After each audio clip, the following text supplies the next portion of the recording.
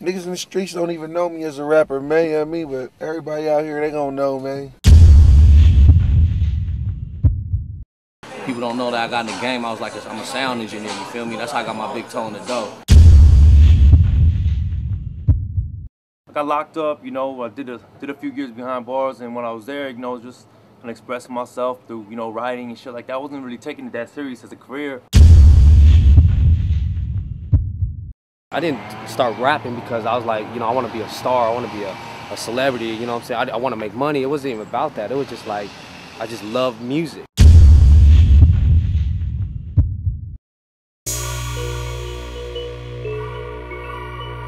Let me tell you something, man. Anything you see 454 got, nigga, ain't nothing rented, nigga.